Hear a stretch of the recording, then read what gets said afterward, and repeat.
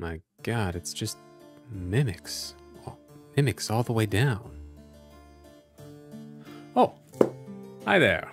Welcome to Back to Basics. Welcome to whatever this show will end up being called. I'm here to teach you a little bit about how to play D&D. If you've never played before, if you just want a refresher on the basics, or if you just want to throw this video at a friend so you don't have to explain it to them, that's what this is for. I'm just going to be explaining some really basics. Basics? I'm going to explain some basics of D&D for your viewing pleasure. How the fuck did I say it like that? I am Dungeon Master, your guide in the realm of Dungeons and Dragons. Let's get back to the reason that we're really here. Without much further ado, I give you... First episode of Crow's School for how to DM good and do other stuff good too. So, you want to check out this D&D thing. It seems to be pretty cool, pretty popular these days, and well, you want to check it out for yourself. So you run out and buy a little player's handbook, and well, you find out pretty quickly that you're going to need a DM, and you don't know any DMs, so I guess the job falls to you. So you run out and buy, oh, wrong book. You run out and buy your Dungeon Master's Guide, and you're like, okay, cool, now we're in business, but if I'm going to be the Dungeon Master, I'm going to need that monster manual for all those cool monsters. And then, pretty quickly, you discover bleh, you got a whole lot of rule books. Oh, bitch, all these rules! So the good news is, you don't need to read all those rule books from cover to cover. You don't even need to read one of those rule books from cover to cover. There's actually a reduced version of the rules that not a lot of people seem to know about. It's called the Basic Rule Set, and it is available online for free. So if you don't have the money to front for like I don't know what they run for now, like $30 to $40 books, you know, that's easy, 120 bucks. You don't have to pay that. You don't have to read it all. But that basic rule set is still 180 pages long. So I thought I would take things a step further and simplify them even more and make it easy for anybody to understand without having to sit down with basically what amounts to a textbook to figure out, you know, how to play the game. Because how to play the game really isn't that complicated. I think anybody and everybody can play the game. It can seem a little bit intimidating at first, but I promise you, once you get into things, it will all become really clear. Once you understand like what some of these terms mean and where some of these numbers are coming from and like what they actually represent, it all starts clicking and it all starts making sense, and it won't feel intimidating at all. Like, it's like riding a bike, you know, it can be a little scary at first, but once you learn it, it's, you know, it's like second nature, really. You'll be surprised. We're just gonna cover super basic stuff. We're gonna talk a lot about dice rolling, mainly. We're gonna talk about, you know, what's a modifier, what is initiative, what is armor class, you know, what is a saving throw, and what is a skill check, what's a dexterity check. Like, that's the kind of stuff we're gonna be talking about. So if you've played a lot of D&D before, if you've run D&D before, this is probably gonna be very, very basic for you, but that's okay. You know, there's nothing wrong with going over the basics again, and maybe I can help explain it in a way that will help you explain it to somebody else in the future. So if you want to stick around for that, and that's what I'm gonna be doing. So the D20. The D20 is sort of the iconic D&D dice. It's called a D20 because it is a 20-sided dice. That's the terminology. So you see it in the book. You know, a D6 is a 6-sided dice that you might be familiar with. There's also a D4, a D8, a D10, a D12, and of course the D20. So the D20 is important because it sort of determines if things happen. If an attack lands, if you succeed a skill check or a saving throw, the D20 is sort of like the dice that says, does this thing happen, yes or no? But it really adds to the drama. Will I trip on a flagstone or leap heroically into battle? Let's find out. Right? And all the other dice are pretty much just there to tell you how much something happens. How much damage you do is the main thing those dice are used for. The other main thing that those dice are used for is random effects. So if a spell has a random effect, or if there's a random encounter, sometimes you'll roll on, usually on a table, or in the spell description it'll say roll a, let's say a d8. Roll a d8 and there'll be a table 1 to 8 of different things that could possibly happen. So that's the other main use of dice, but like 90% of the time, the d20 is going to tell you, does this thing happen, yes or no? And the other dice are going to tell you how much damage is dealt when that thing happens. The other important thing to understand are modifiers, which is something we might dig into a little bit more once we start talking about character creation. But for now, just understand that a modifier is something you add to your dice roll or subtract. So it modifies your dice roll, hence the name. So if I'm if I am a barbarian, I'm, you know, quite hardy, quite strong. I have high strength, I have high constitution. I would probably be adding numbers whenever I did anything that relates to strength or constitution, but maybe I'm not that smart. You know, the stereotypical barbarian's a bit dumb.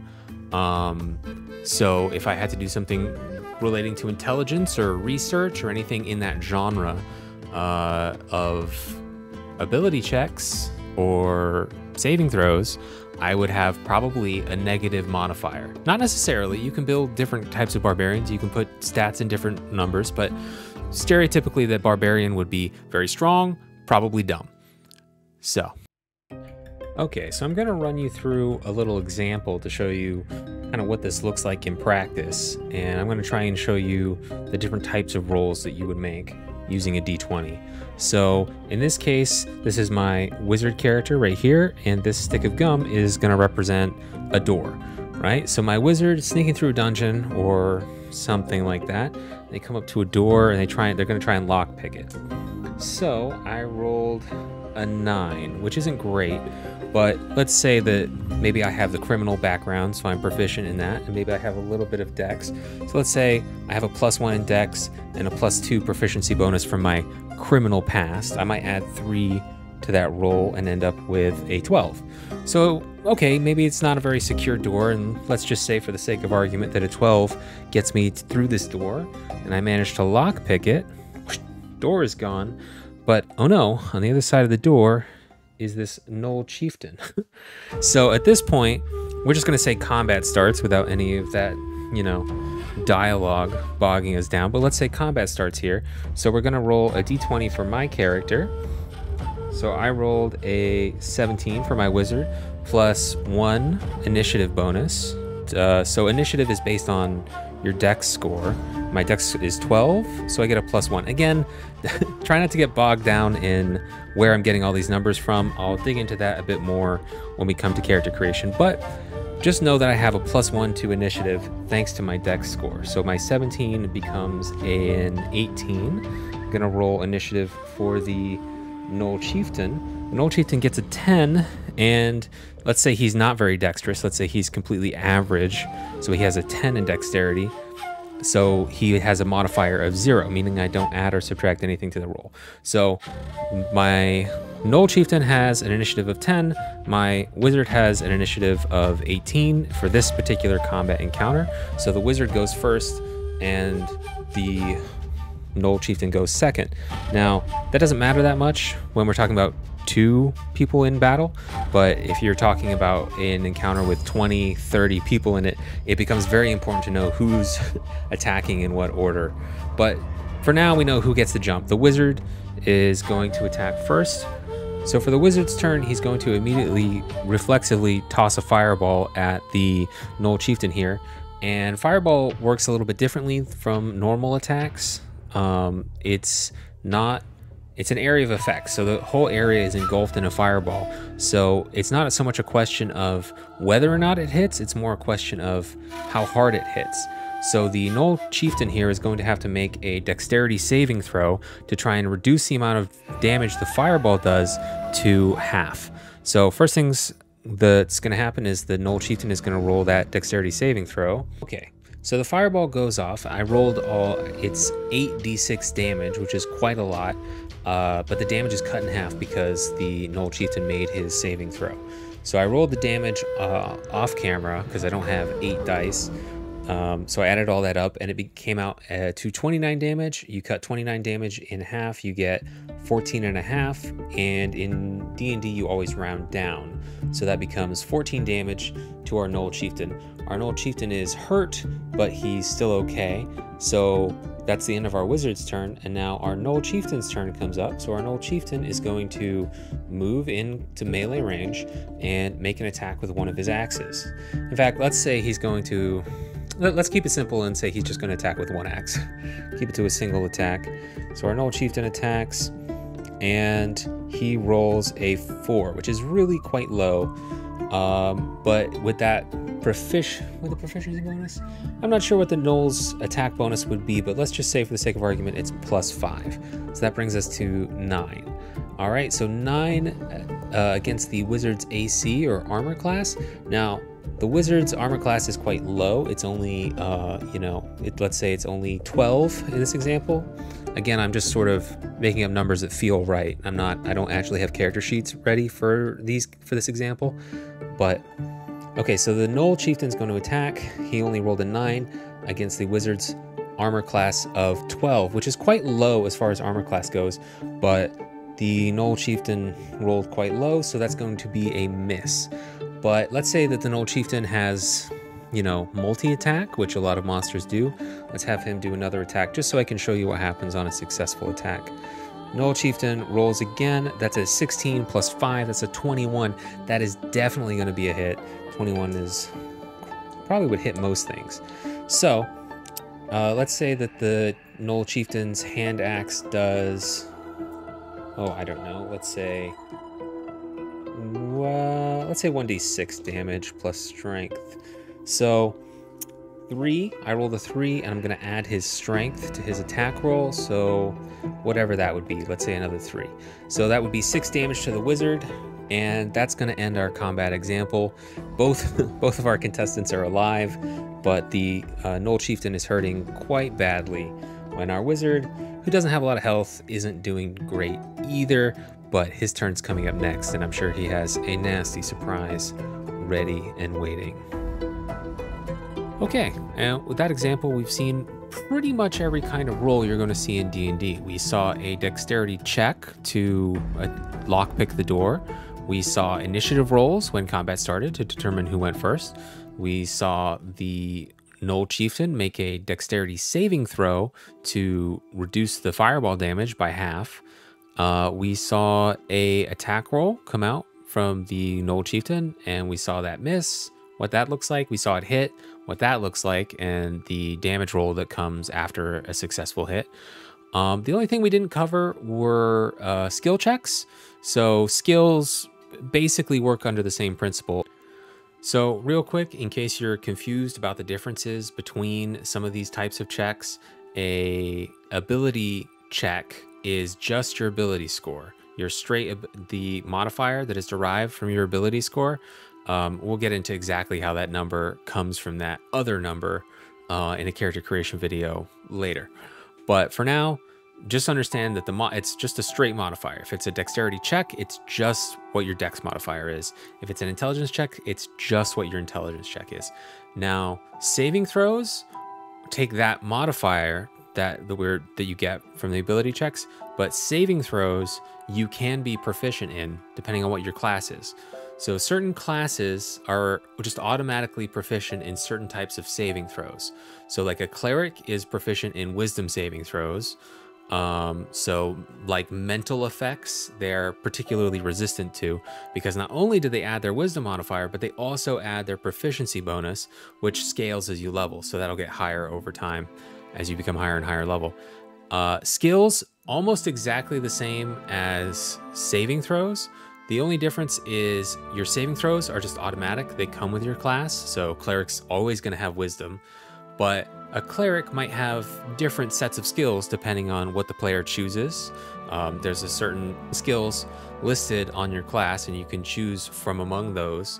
And it also gets affected by your background. So if you're a cleric who used to be a criminal, you might have some criminal skills, as well as more typical cleric skills. So skills, you also get to add your proficiency bonus if you have that proficiency. except the only difference is you get to choose what those skills are. Okay, so I think we're going to leave skills aside for right now because they're so tied into what class you choose and what background you choose for your character. I think we're going to leave those for the character creation video, but for now, just understand that you understand the gist of how they work. It's basically just your ability modifier, and if you're proficient in the skill, you also add your proficiency. Sometimes there are ways you can make that number go even higher. Like for example, the rogue gets a ability called expertise, which lets you double your proficiency bonus. So you can get your skill numbers, your skill modifiers quite high. But we're not going to get into that, just so you understand the fundamentals of how skills kind of work in general. Okay, so shifting gears a little bit, we're going to talk very briefly about advantage and disadvantage. You'll see this all over the place in D&D 5th edition. The whole idea is that every time you're rolling a d20, it is possible for various reasons. You know, maybe you're sneak attacking somebody, and that can grant you advantage because they don't know where the attack is coming from. Say you pop out of a barrel and stab someone. Or whatever you might be doing, for circumstantial reasons, for reasons that have something to do with a special ability, you can end up getting advantage. And advantage means simply this. Instead of rolling a single d20 like normal, you roll 2 d20s and you take the higher of the two numbers. So I'm gonna roll these 2 d20s here, and I got a 7 and a 17. So I would use the 17 and just discard the 7. Disadvantage works the opposite way. So if I had disadvantage for some reason, say, I don't know, I was recently concussed, or I had spent the entire night before drinking and got completely trashed, and I'm hungover for the next combat encounter, I have disadvantage on, let's say, attack rolls, then I would have disadvantage and I would be forced to roll 2 dice and take the lower of the 2 numbers. So in that example, I would have had to take the 7 instead of the 17. So as you can see, from that example, I mean, it's random, but from that example, the difference between advantage and disadvantage could be huge, right? So the other important footnote with advantage and disadvantage is if you have advantage and disadvantage at the same time, they cancel each other out and you just roll normally. If you have, for some reason, you cannot get double advantage, you cannot get double disadvantage, but if you have 2 reasons that you have advantage and 1 reason that you have disadvantage, the advantage and disadvantage cancel each other out and you're left with advantage still. So, and same thing works the other way around. Obviously, 2 disadvantages, 1 advantage, 2 cancel each other out. You're left with a single disadvantage. So same principle works in both directions, and that about covers it for advantage. It's really quite simple. Just to reiterate, advantage can be granted by your DM for very circumstantial reasons. Like there's no rule saying that if you spend the night drinking and, you know, wake up with a hangover, you would have disadvantage. That's something your DM would decide or not decide, depending on their mood, I guess. But there are mechanical things that grant you advantage. There are certain abilities that say specifically, this gets you advantage when you do this ability. Okay, we're also going to cover real quick the 3 main types of actions that are the actions you can do in combat. Now, when you're not in combat, things are a little bit more free-flowing, but when combat starts, the rules become very rigid, and you're basically restricted to these 3 types of actions. So the 3 actions are your regular action, which can cover things like attacking or casting a spell, and we also have your movement, which is pretty self-explanatory. You have a certain movement in feet, and each square is 5 feet. So if you have 30 feet of movement, you divide that by 5, that's 6 squares of movement, right? So that's pretty straightforward, movement and actions. But then there's bonus actions, which is a little bit more opaque. So bonus actions are basically minor things you can do in addition to your action. So they tend to be things that are done very quickly or things that don't require a lot of time, and the abilities that you have will specify if they can be done as an action or as a bonus action. Now, importantly, these are not interchangeable. You cannot take 2 bonus actions. You cannot forego your action and take 2 bonus actions instead. They are non-interchangeable. No exchanges, no refunds. No. No substitutions, exchanges, or refund. You get 1 action, you get 1 bonus action, and you get movement, and you cannot mix and match, right? So generally in combat, you want to try and use both your action and your bonus action, because when your turn ends, that's it. Those actions are gone, right? So try and do as much in your turn as you can. If your class has access to bonus actions, you should probably be making use of those as much as you can.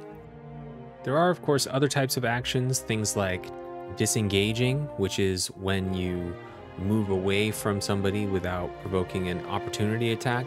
And an opportunity attack is real simply if you move out of somebody's threat radius in melee range, they can attack you as you try and make your escape.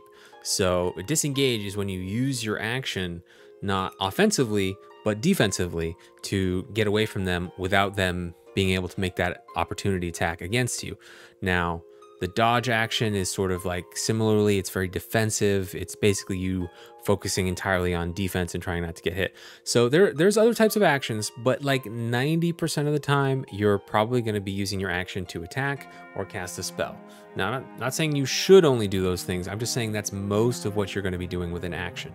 And bonus actions, on the other hand, are very, very class dependent. So certain classes can use their bonus action to attack after they use their action to attack. They can get a quick attack in with their bonus action. Some classes have access to bonus action spells, such as the cleric's healing word, I believe, is a bonus action.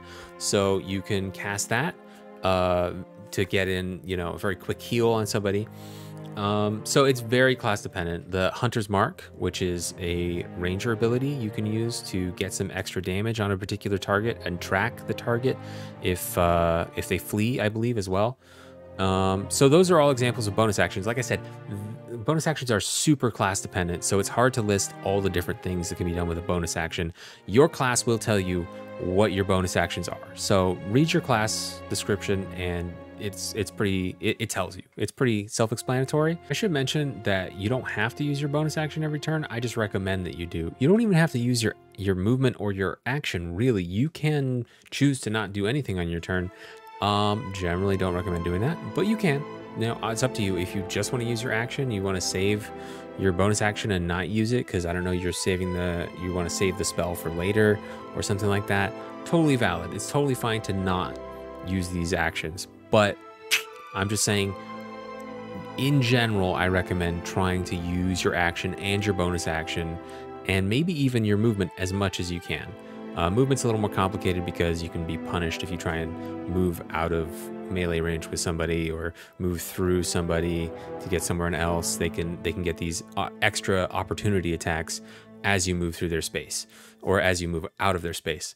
So just watch out for that. Movement, maybe not as true as the other two. So that's about it for actions. I think I will leave it at that. Maybe we will cover more in-depth combat actions, and maybe I'll get into the specifics of all the different types of actions you can take in combat and more examples of bonus actions and the synergies you can get between an action and a bonus action. More combat. Now, maybe more combat, more combat focused in future combat video, perhaps.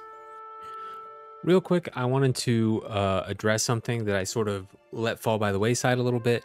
I didn't really talk about what armor class is or like where that number comes from. I didn't really talk about, how you know what a spell save number is. And I don't think I talked at all about difficulty classes, but they're all kind of the same thing. They're all the number you need to beat to succeed at whatever you're trying to do. So difficulty class is usually the number you need to roll higher on a skill check. Armor class is the number you need to roll higher than on an attack roll. And a spell save is the number you need to roll higher than to resist or diminish the effects of a spell that you are being targeted by or in the radius of. So they're all the same idea. They're all just the target numbers that you need to beat to succeed against. So in terms of, in terms of an attack, that would be succeeding would be hitting, right? I guess it depends which side of that you're on for it to be a success, right? But yeah, the idea is the attack is a success if it's a higher number. The skill check is a success if it's a higher number. Now, where do those difficulty classes, armor classes, where do those come from? There's formulas for those. So armor class is probably the most simple. Armor class is usually it's 10. 10 is flat, like nothing. Naked guy has 10 armor, right? Seems a little strange, but it makes sense. So naked guy is 10 AC. If you roll higher than a 10, you hit him, right? But he also gets to add his dexterity modifier. So let's say he's really nimble. He has like 18 dex. That would be a 4 modifier. So plus 4 to his 10 AC, he would have 14 AC. Maybe he puts on some armor. That would also make his armor go up by a certain amount. If you look up D&D armor, it'll tell you exactly what AC you would have while wearing it, and importantly, it will also tell you what the limit on your dexterity modifier is.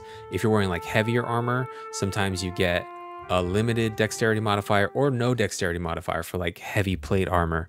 So if you look at all the armor values, it'll tell you exactly what AC you get for what kind of armor, and if you're not wearing armor, it's just your dexterity bonus to your armor class.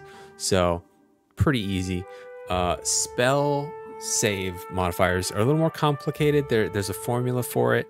It's 8 plus your proficiency bonus plus the relevant spell casting modifier. So different spellcasters use different ability scores, but whatever, you'll know what it is. The game will tell you, if you're using intelligence or wisdom or charisma as your main spell focus stat. So that modifier goes in there along with your proficiency bonus for your total spell save. And enemies and traps and things, it'll usually tell you what the spell save DC is. That just leaves us with difficulty class. Difficulty class is for skill checks. So usually that if it's a pre-written module, like a pre-written adventure, the book will tell you if they roll higher than a DC difficulty class 15, then on their perception check, they spot this. If they roll higher than like 18 on their investigation check, they find out this piece of information, or they're able to pickpocket this guy's keys if they roll higher than this. So difficulty class is all about skills, and if it's not a pre-written adventure, then it's something that your dungeon master just makes up. A lot of times DC checks are something that your dungeon master makes up on the fly. You tell them what you want to do and they'll think, well, sure, yeah, okay, you can do that. And in their head, they're not going to tell you, but in their head, they might think, yeah, if you can roll higher than a 15, then yeah, you can pull that off. Anyway, I think that about covers everything I want to cover. I think we've done a really good job of covering all the bases, all the basics. I think you're probably ready to go at this point. I still would recommend reading your class description to know what your abilities do. Even if you're starting at level 1, you have a couple of things you can do that are worth reading at least that far. I would recommend maybe also taking a quick look at the basic rule set, which I will link below to that free PDF that explains in way more detail than I went into all the basic rules. But yeah, at this point, I would say you're good to go. In 30 minutes or less, I taught you probably 90% of the rules of D&D. There's a lot of things that happen outside those rules. There's optional rules, there's homebrew rules, but in terms of like strict fundamentals, you are 90%, maybe even 95% good to go just based on this video. I really do believe that you can pick up and play and it will all start to make sense as you go. It's definitely one of those things that it is best learned by doing, not by reading the book or by having someone explain it to you. So get out there and give it a try, and if you're brave enough, give DMing a shot, because it's a lot easier than you might think and a lot more fun too. So highly recommend you try that, and hopefully I will be back with some more D&D related content real soon. So Thanks for watching. Be seeing you.